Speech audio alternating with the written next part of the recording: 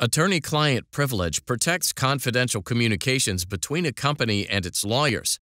When one corporation acquires another, does it also acquire the seller corporation's relationship with its counsel? That's the question in Tekni-Plex versus Meyner and Landis. Meyner and Landis was Tekni-Plex's longtime counsel, representing the company in multiple areas, including environmental compliance.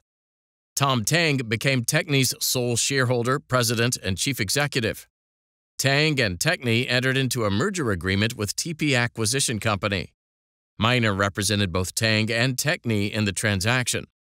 Acquisition, a shell corporation, purchased all Tekni's assets, rights, and liabilities. Acquisition changed its name to Tekni-Plex, which we'll call New Tekni, and continued the company's business. Old Tekni dissolved. The merger agreement warranted that Old Tekni was compliant with all environmental laws.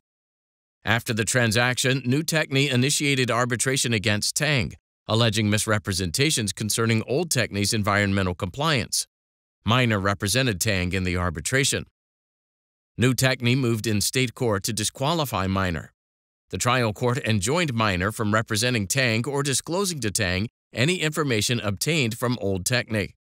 The court also ordered Meyner to give New Tekni all its files related to representing Old Tekni.